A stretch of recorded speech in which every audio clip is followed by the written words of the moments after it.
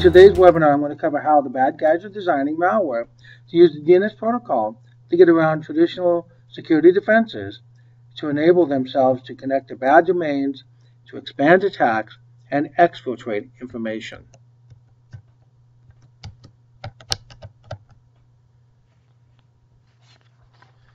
DNS, domain name system, is how every user connects to the network and it accesses any website or application out on the internet. Without DNS, accessing an application or a website wouldn't be possible. But for many companies, DNS is a forgotten part of the network infrastructure that is taken for granted. It shouldn't be, because it plays a critical part of enabling users to connect to applications. We'll now examine how DNS is being used and abused by the bad guys to mask connectivity of malware to bad domains to get instructions and exfiltrate information. Since the start of 2013, there have been many hacks and attacks to major businesses throughout the world. The New York Times, the Wall Street Journal, Facebook, and media companies and banks in South Korea are just a few examples. All of these institutions have strong defense in-depth strategies with firewalls, intrusion prevention, antivirus, data leak prevention, and yet they were still successfully hacked and attacked. Let's narrow our focus a bit and talk about what happened at Facebook. In the case of Facebook, several employees took their laptops off-site and became infected with a Java-based malware.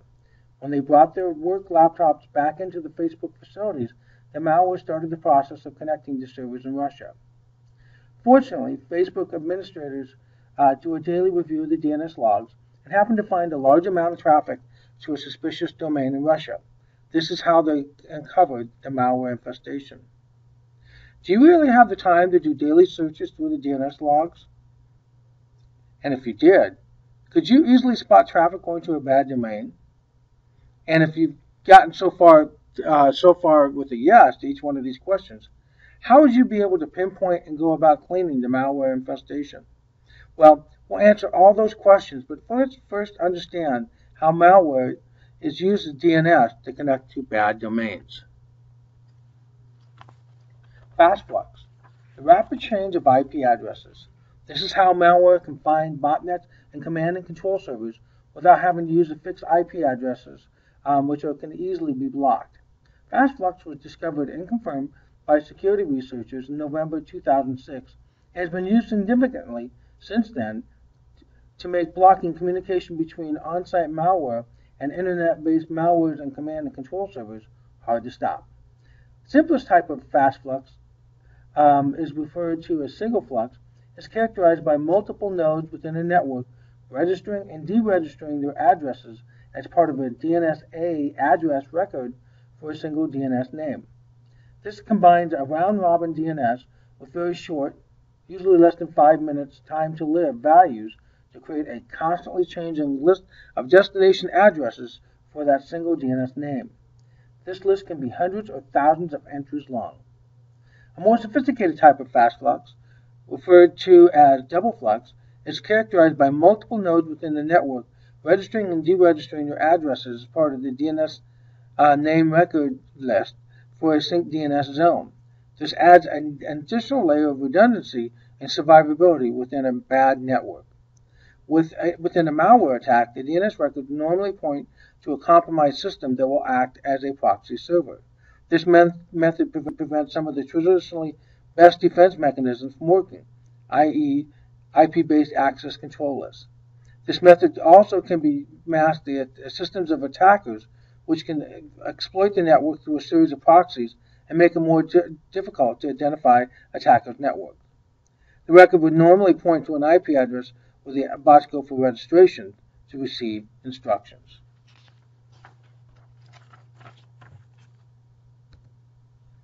Here's a real-world example of fast flux in action. BredoLab, located in Holland, was first reported in mid-2009.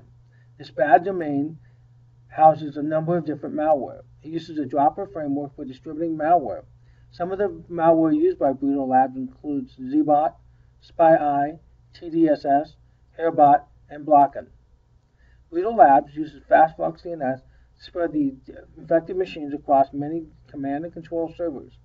Command and control servers are spread across multiple data centers, making it difficult to bring down the infrastructure. In October 2010, the Dutch police attempted a takedown of BredoLab and took over 143 controllers. But because of the spread of the infrastructure was so complex across multiple data centers, they were unsuccessful, and the infrastructure was active again within just a few months. So let's talk about now how DNS Firewall helps protect against malware.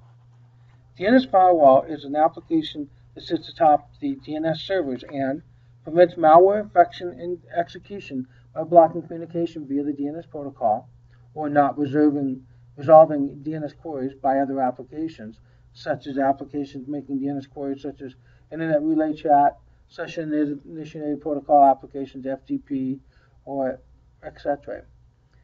It leverages a high-quality malware data feed, which is updated every 2 hours. The DNS Firewall malware data feed services specifically updates the DNS Firewall to protect it against changing IP addresses and malware networks. It uses the DNS notify function to set up the data transfer. Infoblox DHCP server release 6.7 has added DHCP fingerprinting.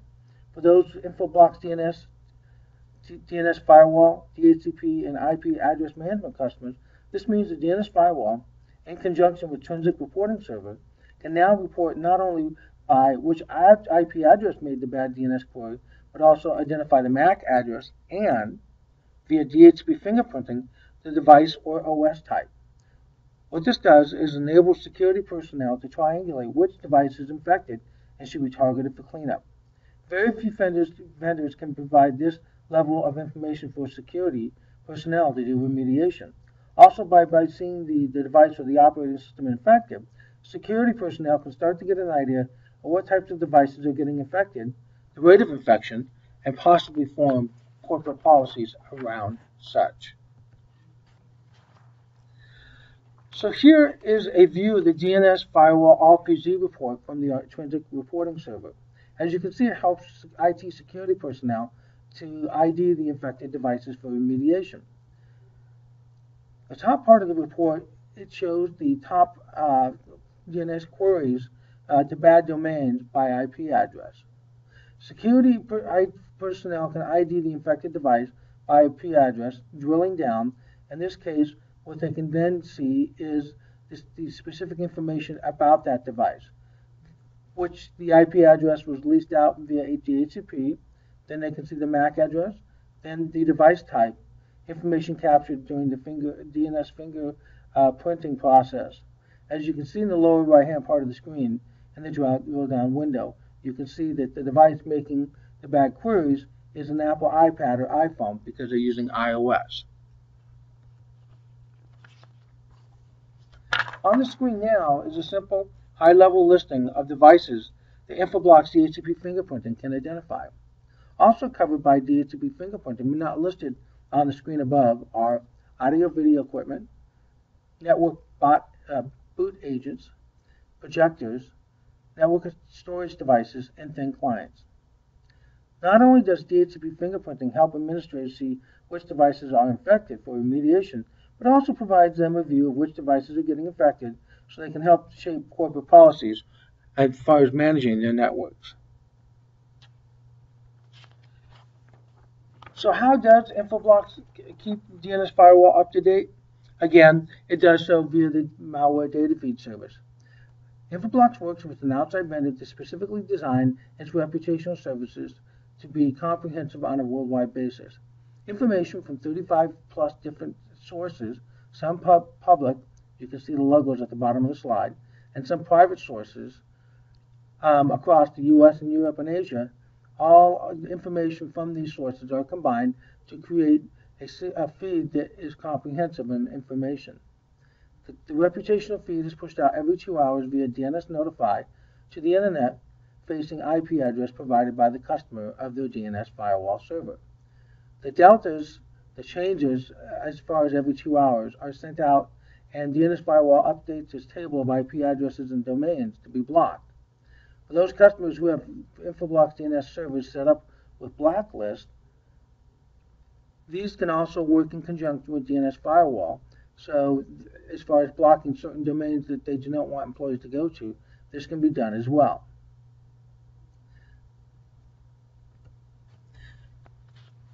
Here is a copy of, here's the information on the Infoblox malware data feed service. Infoblox offers its customers a choice of up to 7 reputational feeds. 3 before you on the screen now are listed from top to bottom as far as smaller to larger size. So in this case, CNC RPZ Infoblox.local is a very small, efficient feed designed to catch botnets, command and control servers, and drop boxes, as well as name servers. As you look at RPZ feed malware.rpz infoblox.local, it builds on the CNC drive-by and the CNC RPZ by adding those feeds, as well as another level of information on malware host and domain servers. This gives customers a choice of picking the level of service that they want that fits their needs. Combination feeds. Before you now are the levels of 4 through 7 of the malware data feed service. The 4 feeds below consist of the malicious feeds as far as malware, and these include geoblocks. And geoblocks are important because they allow businesses to completely block their employees from going to certain domains in certain countries, which is notorious for housing a number of bad domains. And these are ideal for government because many governments, especially at the state and local level, do not do business on an international basis. As always, best practices from a security perspective should always be followed. In the case of DNS malware data feed service, the best practice for distributing the DNS firewall malware data feed service is to have a DNS firewall on the DNS server and the DMZ. It would get the feed from Infoblox via DNS Notify and then distribute it to the internal DNS firewall on the DNS recursive servers. This is best practices for the following reasons. A single hole, port 53, through the firewall is open to a single server. This minimizes exposure externally. The trusted server, in this case the Infoblox DNS server, in the DMZ, then does the distribution of the updates to the internal Infoblox DNS firewall on the recursive DNS servers via DNS Notify.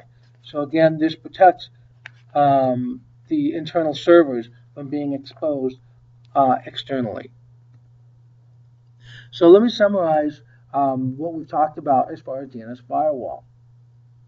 DNS firewall blocks, redirects DNS queries to bad IPs and domains so malware does not connect to botnets and command and control server, and information does not leave the network.